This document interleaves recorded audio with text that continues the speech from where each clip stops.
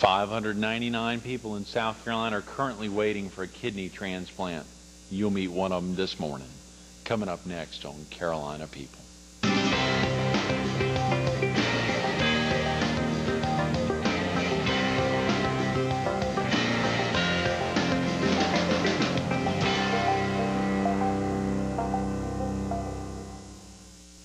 Good morning. Welcome to Carolina People. This morning we're at the Fox 43 studio.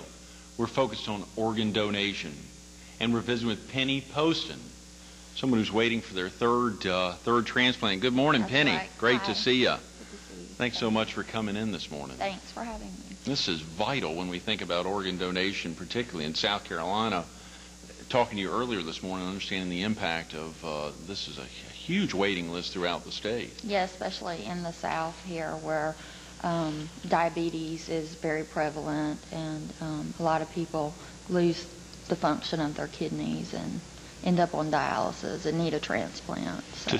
To see those current figures now, to see 682 transplant folks waiting for transplants in the state, and to see that 599 of them are for kidneys. Yes, it's staggering.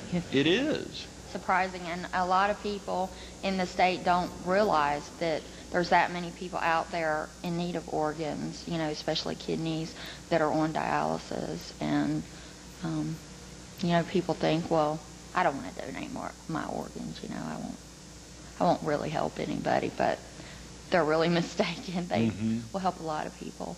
Of course, as you said earlier this morning, the fact that we have two kidneys, right, and that we could operate entirely without one of them and operate a healthy, virtually normal life, or a normal life. Right, we're born with two kidneys, and we can definitely live with one. A lot of people are born with two, but one works, or if we get a transplant, the one kidney will sustain our life.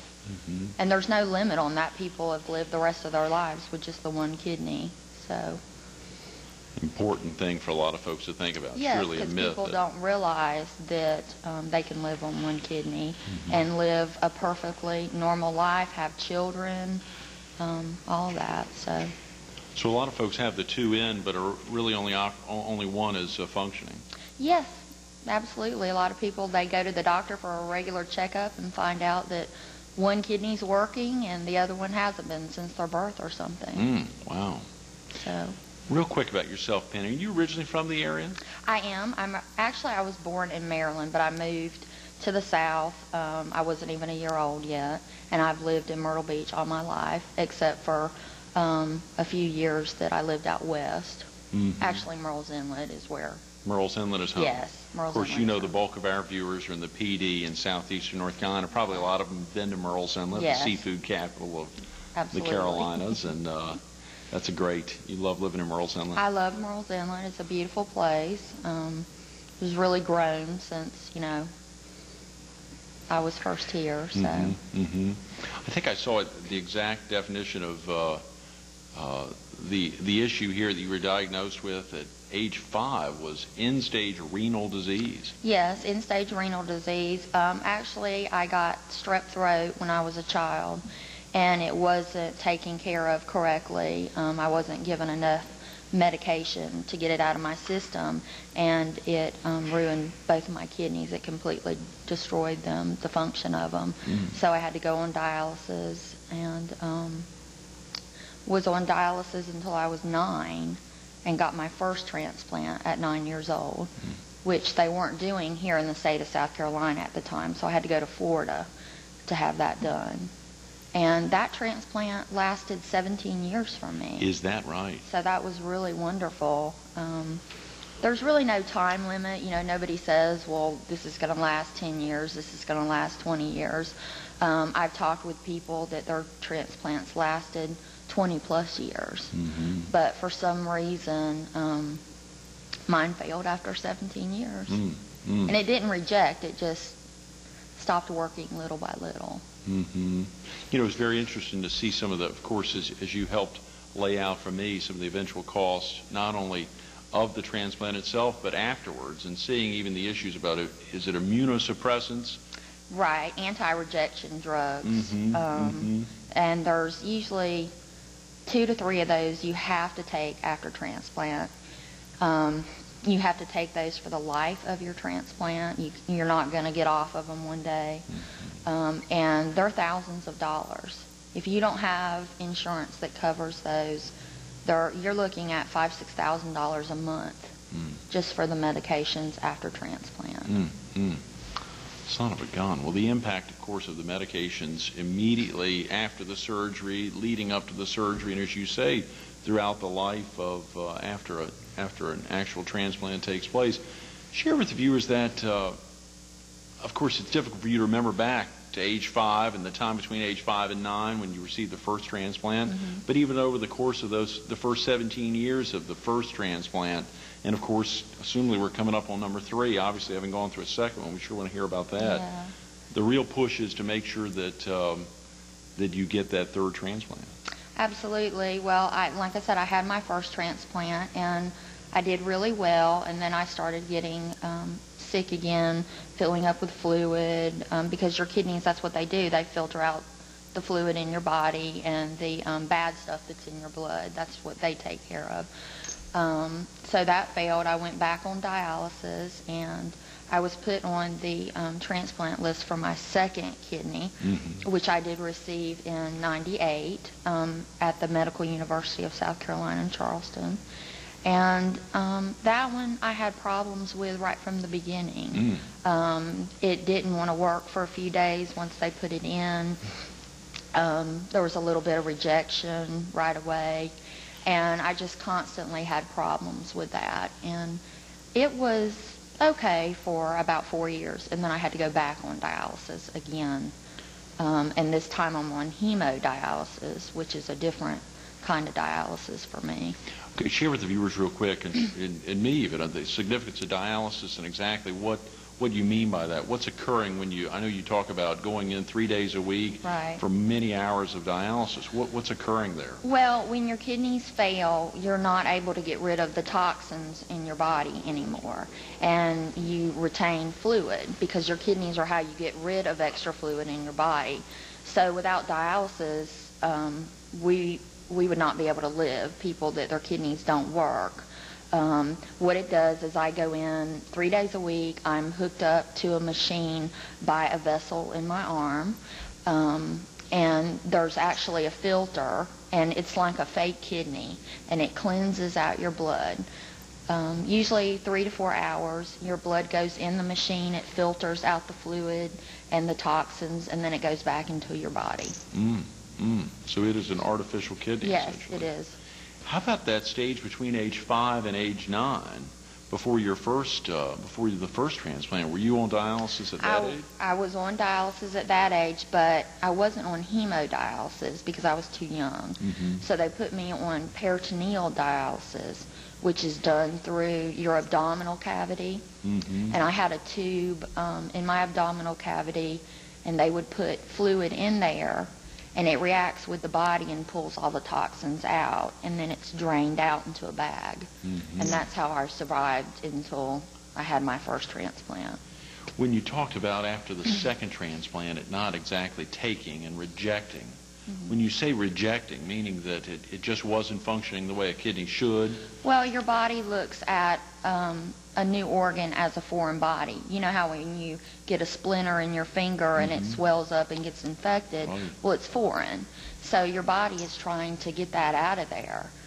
And that's what mine was trying to do at first. It was trying to get rid of that kidney. But it took about a week, and it started working really well and was okay. But I really had to baby that transplant for some reason. It just maybe wasn't that great of a match. And that is surely one of the critical things. Yes. If a viewer needs to head out to school now or get off to work or just get out of the house, what's the best number?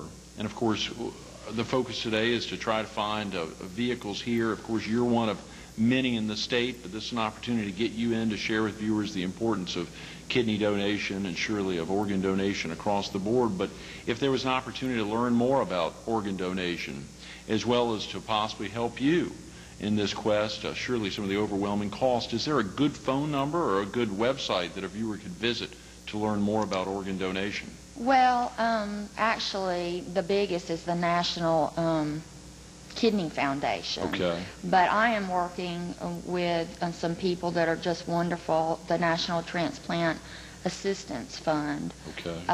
And they have a 1-800 number, plus I believe they have a website that you They can do. get on and ask some questions and learn about different things having to do with any kind of organ transplant, Right. actually. That's Not right. just kidneys, but anything. I see transplantfund.org, Right. probably a site you visit a lot with a lot of critical information. It has a lot of very important, frequently asked questions and a lot of myths and facts about organ donation, which Right, are really absolutely. important. Of course, the 800 number they've got, 800-642-8399, 800-642-8399. Of course, that's a Monday through Friday number primarily, but the website's a great resource. Right.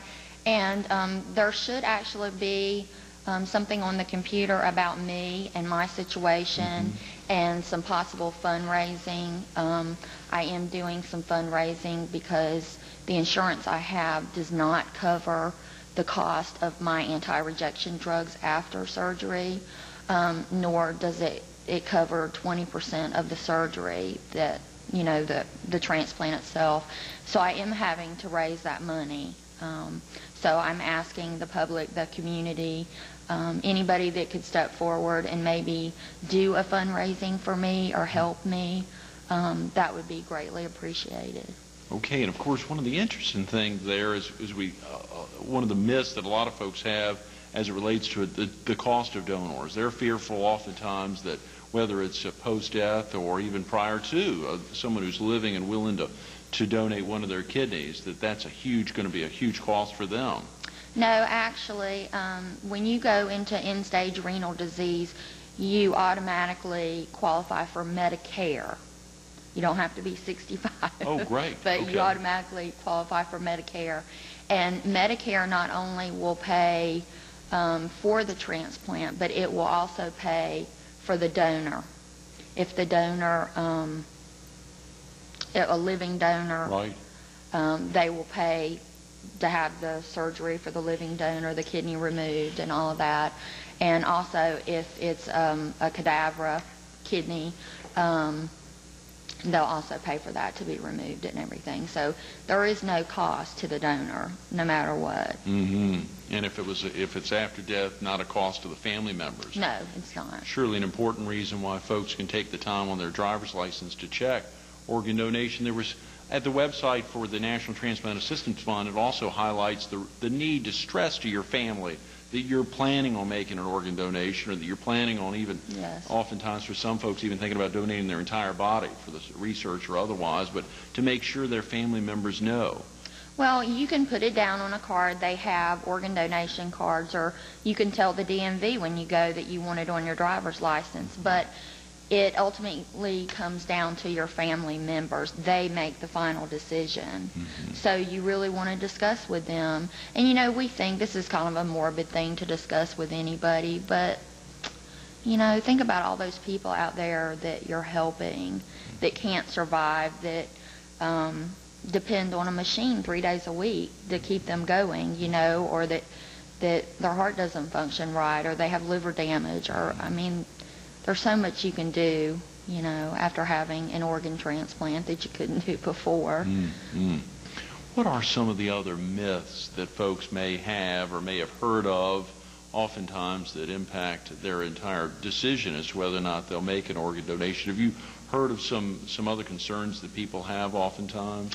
Well, there's actually a lot that I've heard. One of the main ones that people have told me is that they're afraid that if they got sick or if they were in an accident and weren't able to speak, that healthcare doctors, nurses, Right. wouldn't take good care of them, Right. you know, and that's so not true. You know, it's just not. You know, they don't see on your driver's license, oh, you're a donor and we're not going to do anything So they to let help you you. go. It doesn't Right, work right. that way, No. you know, not at all. That's the scariest thing, I think, for people. And a lot of people don't realize, you know, that you can live with one kidney. So that is a critical component. Obviously, that's not the same issue with the heart. We don't have two hearts. No, we don't have right. two. I mean, the liver and other components that are in there. But surely the aspect for kidneys, that's invaluable. Probably Right. something that a heck of a lot of folks don't know. No, a lot. Probably A lot of something people that don't understand that. When we think about who can become a donor, how do they go through the steps of figuring out, what would be an opportune match for you? Let's say for Penny Poston, who would be an opportune match if someone could say that I'm willing to live without one of my kidneys? Well, first of all, what they do is the center where I'm going to have my transplant, which is MUSC in Charleston, they would have to call there and get in touch with one of the social workers that handles the transplant.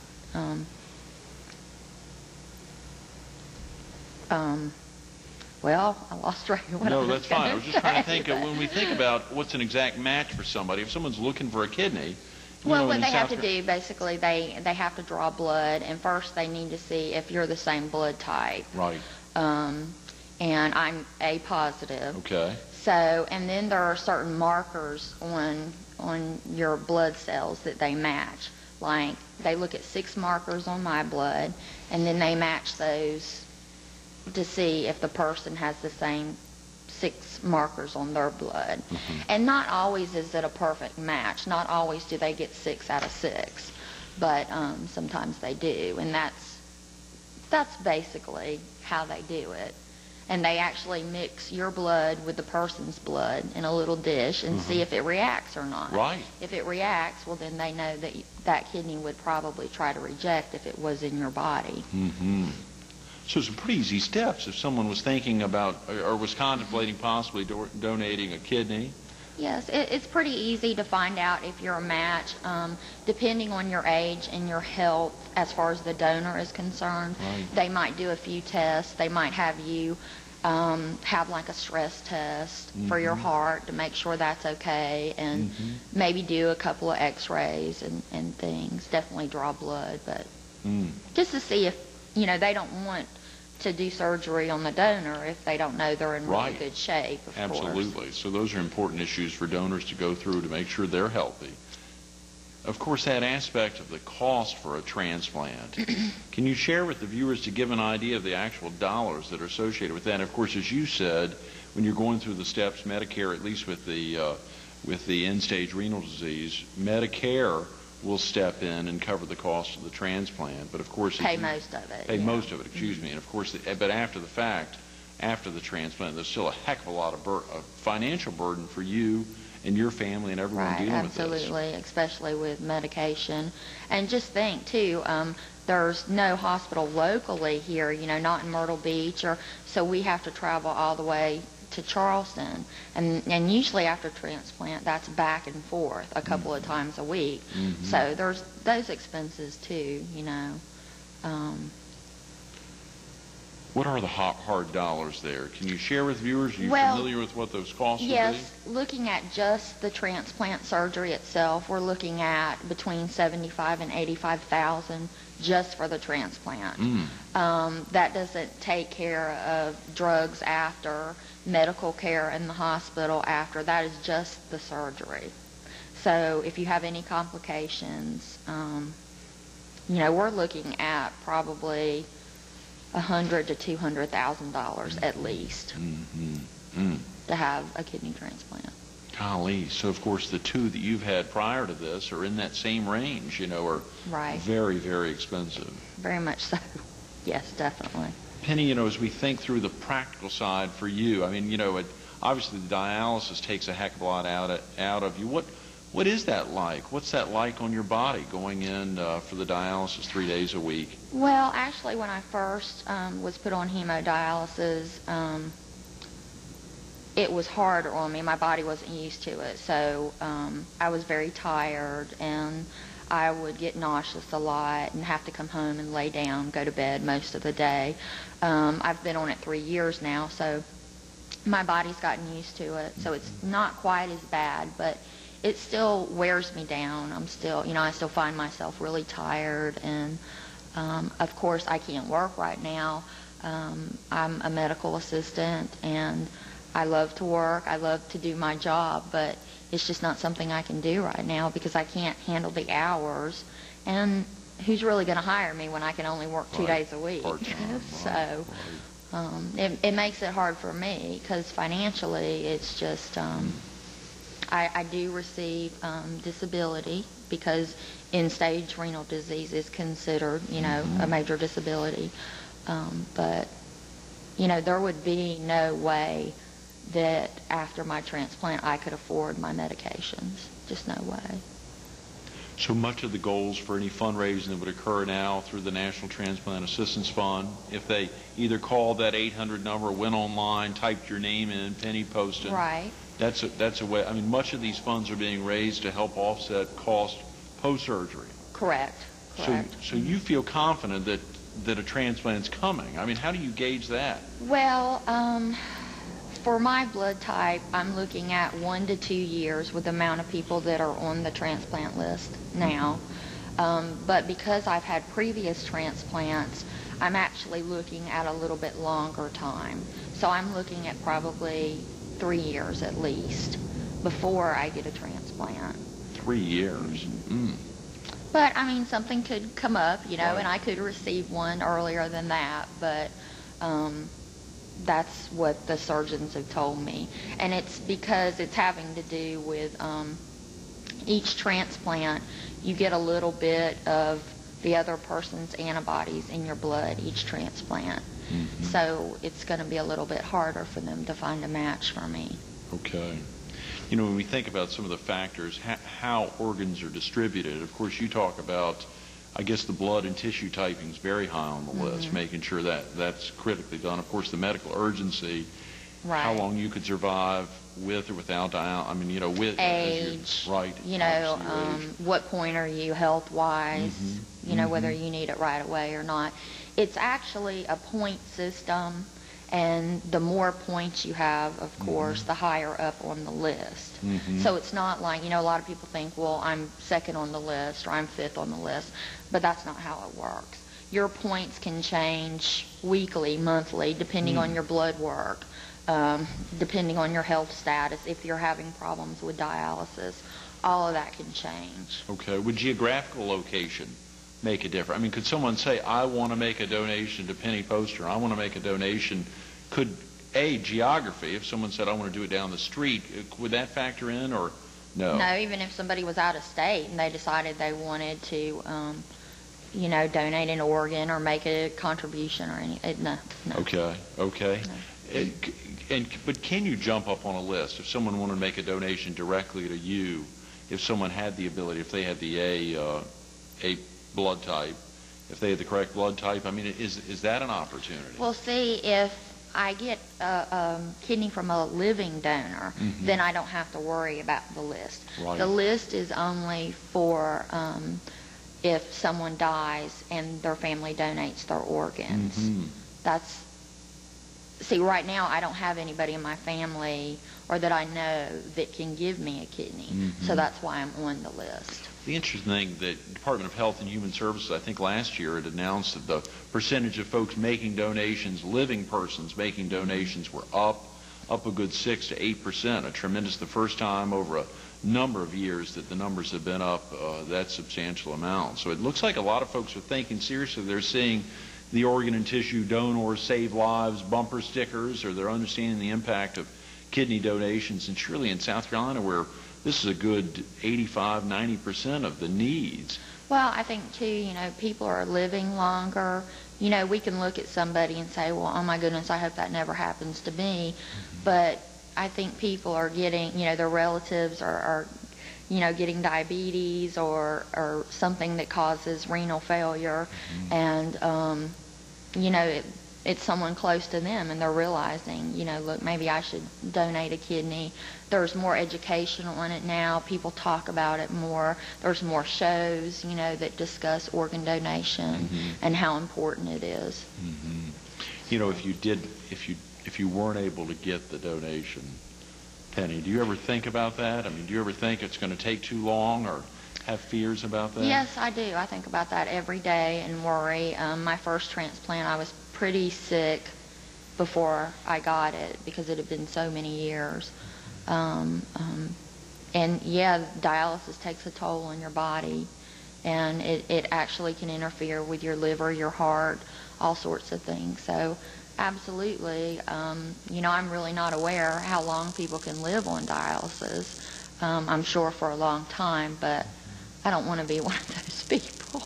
I want another transplant. I want to be able to live off the dialysis machine and be able to travel and live a normal life. We want that for you too. Thanks so much for being with us this morning. Thank you for having me very much. Absolutely. Stay tuned to more Carolina People with Penny Poston coming up next.